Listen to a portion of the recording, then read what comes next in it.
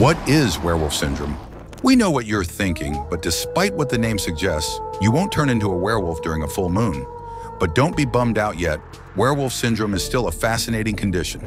Medically known as hypertrichosis, it is a rare condition characterized by excessive hair growth on the body and face. There are two main types of hypertrichosis: congenital hypertrichosis. This form is present at birth.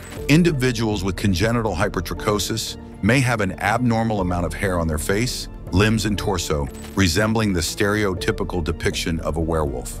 Acquired hypertrichosis.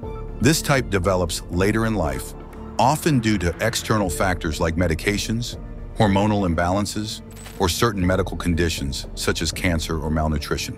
It can also result from trauma or other environmental factors. This rare condition has no cure. Treatments like laser hair removal, waxing, or medications may be used to manage or reduce hair growth. So, what do you think about this rare condition?